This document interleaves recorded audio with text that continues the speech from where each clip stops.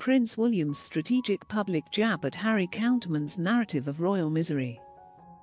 Prince William has rubbished Prince Harry's claims that his father failed to protect him from suffering as a child, with a sneaky public jab at his brother. A new series, entitled MlSERY, is about mental health and sees Harry. Other celebrities and people from different walks of life share their experiences and discuss the stigma around it. The Duke of Sussex has again used his platform to speak his truth and describe what it was like being a member of the royal family.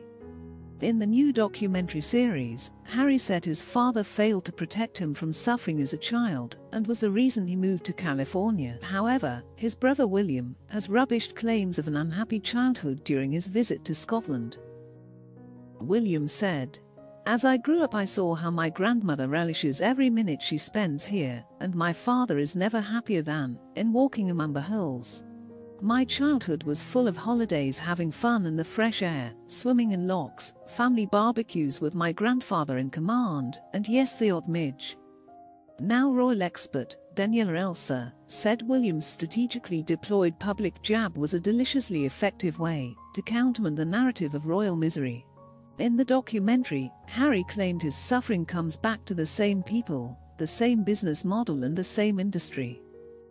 Harry said, "It all comes back to the same people, the same business model, the same industry. My father used to say when I was younger, he used to say to William and I, 'Well, it was like that for me, so it's going to be like that for you.' That doesn't make sense.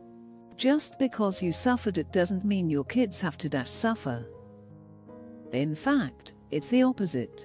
If you suffered, do everything you can to make sure any negative experiences you had mean you can make it right for your kids." Harry also claimed his father, Prince Charles, made him suffer as a child, insisting he would no longer be bullied into silence when he alleged royal life trapped and then dumped them. "Certainly now I will never be bullied into silence," he told Oprah.